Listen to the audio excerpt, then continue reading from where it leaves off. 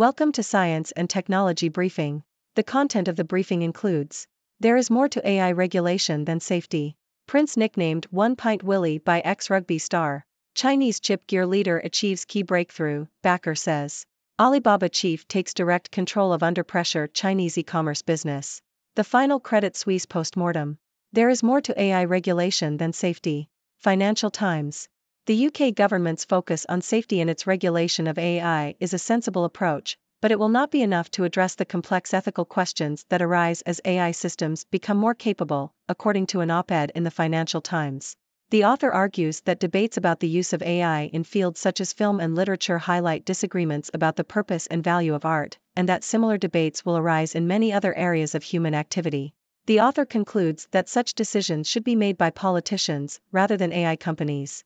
Prince nicknamed One Pint Willy by ex-rugby star. BBC. Mike Tindall has joked about Prince Charles's drinking habits, calling him One Pint Willy. Tindall made the comments on a podcast with his wife, Zara, who is the prince's cousin. Tindall said the nickname referred to the prince not being a good drinker, although he added that rugby was a sport that involved a couple of beers being sunk quite often. Tindall won 75 caps for England and was a member of the squad that won the Rugby World Cup in 2003. Chinese chip gear leader achieves key breakthrough, backer says. Bloomberg. Shanghai Microelectronics Equipment Group, SMEE, a Chinese chip-making equipment manufacturer, has reportedly achieved a technological breakthrough in chip-making gear. The company has developed a lithography machine that can be used to make 28-nanometer chips, according to its major state-backed shareholder, Zhongjiang Group. SMEE is seen as China's best hope to contend with ASML Holding, the Dutch company that has a monopoly on the cutting-edge extreme ultraviolet lithography systems required to make advanced semiconductors. The U.S. Department of Commerce blacklisted SMEE last year as part of efforts to thwart China's attempt to build a world-class chip industry. Alibaba chief takes direct control of under-pressure Chinese e-commerce business. Financial Times. Alibaba CEO Eddie Wu has taken direct control of the company's core e-commerce business as it loses market share to rivals PDD Holdings and ByteDance. Wu is now the CEO of Alibaba's e-commerce unit, as well as the chief of its cloud division and group CEO. He unexpectedly took over the cloud business in September, pushing out the departing group CEO. Wu has now replaced Trudy Dai as CEO of the Taobao and Tmall e-commerce platforms.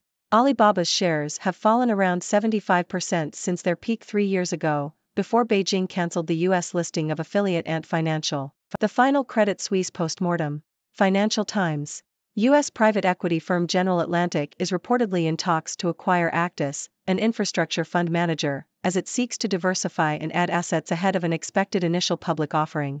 Actis is being examined for a possible sale or IPO following the success of its 2012 acquisition of Lebara, which has benefited from the cost of living crisis.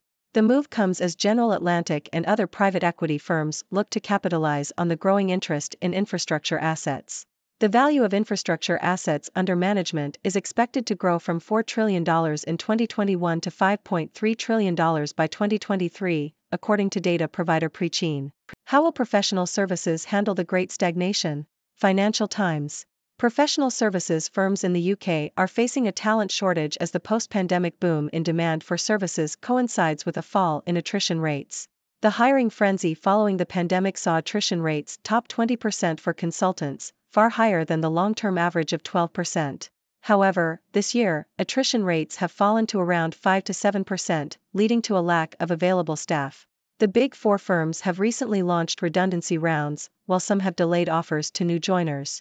The situation risks exacerbating the sector's boom-and-bust tendencies when the recovery comes. The end of the debt bubble has put the Chinese dream on hold. Bloomberg.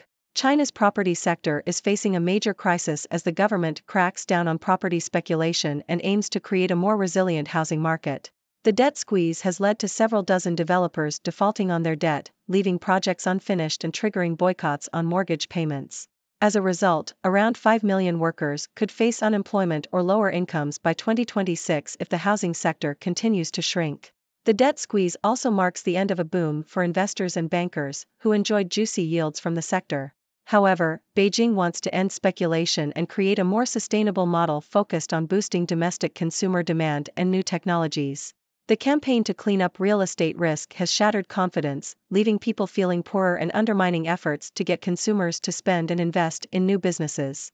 The crisis will also leave scars on the nation's housing stock, with unfinished buildings left empty and builders scrambling to finish projects with shoddy work before running out of money. Despite signs of a return to growth, the property market is only about halfway through the correction it needs. Porsche's race with Ferrari is really no contest. Bloomberg. Porsche's stock price has fallen by a third since May due to fears that the company is susceptible to an economic slowdown. Compared to Ferrari, Porsche is seen as catering to the affluent rather than the super rich, and investors view Ferrari as a safer investment. Porsche must prioritize exclusivity and high prices to recover, even if it means foregoing potential sales. The German carmaker is struggling in China, where deliveries slumped by 40% in Q3 and has also had to delay the launch of its electric Macan SUV until next year due to software issues. Hey there, folks! It's your resident 6-degree doctor, here to bring you the latest updates from around the world. Buckle up, because we've got quite the mix of news today. First up, we have a thought-provoking piece from the Financial Times about the regulation of AI. While safety is certainly an important aspect, the author argues that we can't overlook the ethical questions that arise as AI becomes more capable. From debates about its use in art to its impact on various areas of human activity, the author suggests that politicians, not AI companies, should be the ones making these decisions. So, let's raise a glass to the future, where One Pint Willy might just be an AI politician. Speaking of pints, ex-rugby star Mike Tindall has given Prince Charles a playful nickname based on his drinking habits. One Pint Willy might not be a good drinker, but hey, at least rugby involves a couple of beers being sunk, right? I'm sure the prince takes it all in good fun, especially coming from family. Now, let's move on to the world of technology.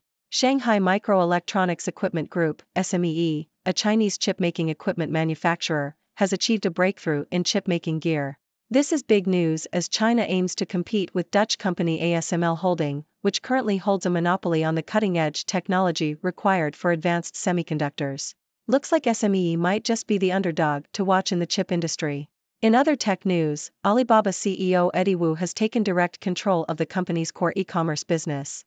With rivals gaining market share, Wu is stepping in to steer the ship and hopefully regain Alibaba's dominance. Talk about a hands-on CEO. Let's hope this move pays off and brings Alibaba back to its former glory. Now, let's take a look at the financial world. U.S. private equity firm General Atlantic is reportedly eyeing a potential acquisition of infrastructure fund manager Actis. As the interest in infrastructure assets grows, General Atlantic is looking to diversify and add assets ahead of an expected IPO. It seems like infrastructure is the place to be these days, and who can blame them? With the value of infrastructure assets expected to rise, it's no wonder everyone wants a piece of the pie. Meanwhile, professional services firms in the UK are facing a talent shortage. The post-pandemic boom in demand for services has collided with a fall in attrition rates, leaving firms scrambling to find available staff. The Big Four firms are even launching redundancy rounds due to the lack of talent. It's a classic case of boom and bust, but let's hope they find a way to navigate this talent shortage and keep the sector thriving. Finally, we have a story from China's property sector. The government's crackdown on property speculation has led to a major crisis, with several developers defaulting on their debt and leaving projects unfinished. This has not only triggered boycotts on mortgage payments but also jeopardized the livelihoods of millions of workers. Beijing's aim to create a more resilient housing market might be noble, but it's certainly causing quite a stir. Looks like the Chinese dream of a booming property sector is on hold for now. Last but not least, we have Porsche's race with Ferrari. Unfortunately for Porsche, their stock price has taken a hit recently, causing concerns about their vulnerability to an economic slowdown. Investors seem to view Ferrari as a safer bet, given its reputation for catering to the super rich. To make a comeback, Porsche needs to focus on exclusivity and high prices, even if it means sacrificing potential sales. Let's hope they can rev up their engines and get back on track. And there you have it, folks.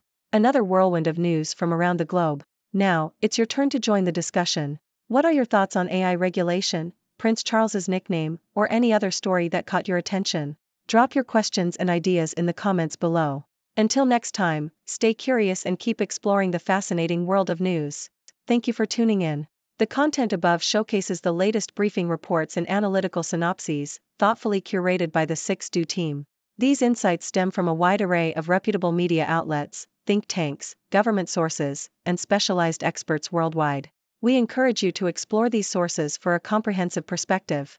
Keep in mind that while the content may not always align with the official standpoint of 6Do Brief, it's not meant to be taken as absolute directives for decision-making. Comprising seasoned media professionals, learned scholars, and accomplished scientists, the 6Do team embodies a trailblazing, fully independent media entity. To customize 6Do Brief to meet your professional needs, you have the option to subscribe to a diverse array of briefings on our website, 6dobrief.com. Regardless of your location, you can conveniently receive 6Do Brief via email.